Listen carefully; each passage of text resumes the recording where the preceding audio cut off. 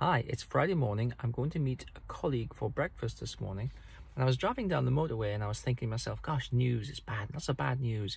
It almost feels like the country's going to hell in a handbasket. And I thought, well, actually, is news bad news? News is change. What we call news is the reportage of change. But what's change? But surely change is people trying to make things be how they want them to be. And so the world is full of people trying to make things be how they want them to be. That creates change, and that's what's reported as news. But is that even correct? Are people trying to make things be how they want them to be? Or are people trying to solve problems? And people are trying to solve problems, and what we call news is their attempts to solve the problems or the unintended consequences of their attempts to solve problems. So I was reading today that council tax bills on average in UK are now £2,000. Now, that's a problem for some people because if your council tax bill was previously lower, then, it's higher. But it's not bad news. It's simply the reportage of change because the council are not intending to damage or make people have a bad experience. They're simply trying to solve a problem of providing services they don't have enough money. Way back when there was the British Raj in India, I believe, so I'm telling you this story, right? It's maybe apocryphal, I don't know, but there was a problem in Calcutta of snakes, too many snakes, cobras. And so the local government came up with this idea, I know what, let's put a bounty on snakes. So they offered a reward for every dead snake that was brought to the government house. So the local people, they quickly realized that if they bred snakes and killed them, they could make money by just taking those dead snakes at no effort whatsoever. When the local government found out that they had been breeding snakes and killing them to get the bounty, they stopped the scheme. But now everybody's been breeding snakes, so there's an awful lot of snakes that people have, so they let the snakes go.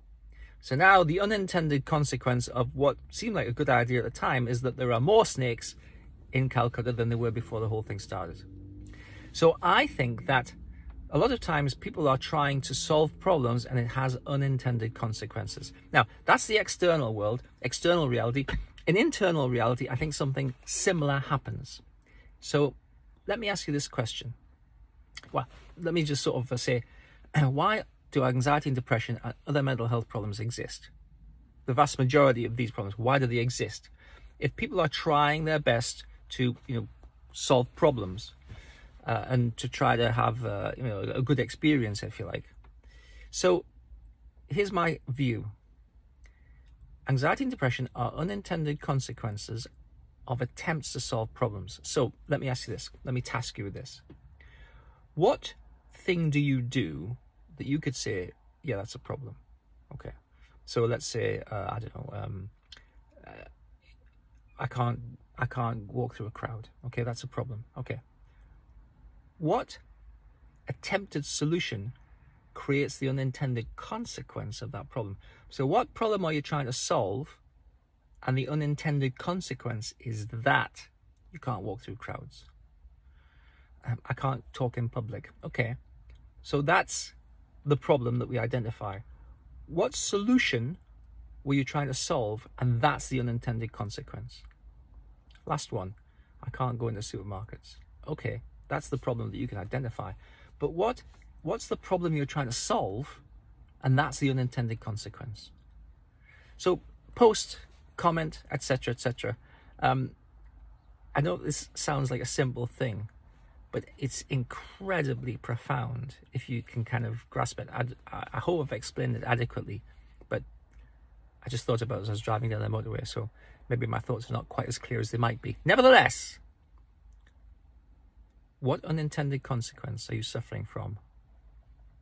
And what was the problem that you're originally trying to solve that created this unintended consequence? Thanks for taking the time to watch and listen.